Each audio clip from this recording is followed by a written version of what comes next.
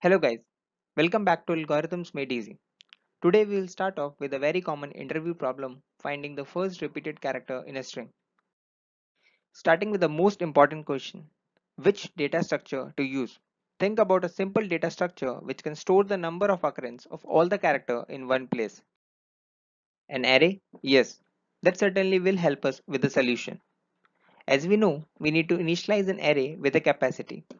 Let's think how much space do we need. Here, it all depends on which character set we are going to use.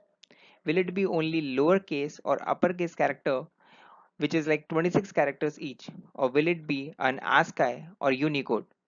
Assuming string contains only lowercase letters, so the size of an array will be 26.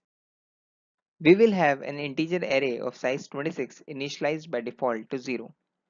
A will be at the 0th index while Z will be the 25th index. We will now start iterating our input string one character at a time. We will take our first character and increment its value in array by 1. By the time we reach the end, we will get an array with the count of each character. Now we iterate over the string again and return the index of the character whose count is greater than 1.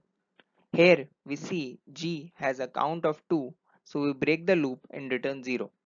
Here is the actual code snippet of the method. Also, check out the link to the Java code in the description below.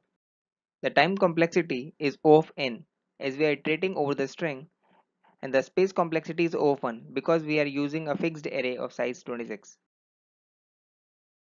Thanks for watching the video. Check out link to the Java code in the description below. If you like the video, please like, share and subscribe the channel. Check out my other videos for more interview problems. Let me know in the comment section what you think about the video. And also, if you want me to make a video on one of your problem statement, do comment.